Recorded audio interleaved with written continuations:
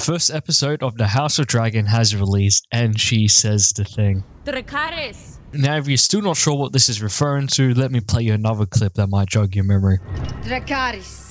Now, Dracarys is the Valyrian word for dragonfire. Targaryens like to use this word when they want dragons to just, blow fire on their enemies and just wreak havoc against everyone. Or in the case of House of the Dragon, for a burial. Now, I actually knew Rhaenyra was going to say Dracarys in this scene, but the setup was just too perfect for it. So hearing it was quite a joy, not going to lie. Just a little bit of my Game of Thrones self geeking out. And I gotta say, everyone, my hype for Game of Thrones is back, because after season 8 of Game of Thrones, like most people, I was very disappointed and my hype was killed. And when this show firstly got announced, to be honest, I wasn't excited for it. But once I started to see the trailers and everything, I'm like, you know what? I reckon this show is going to be really good. And after seeing the first episode, I was right. So let me know your guys' thoughts in the comment section below. Did you know Rhaenyra was going to say this? And what do you think of the episode as a whole? And if you haven't already, please like and subscribe. Thanks for watching, guys.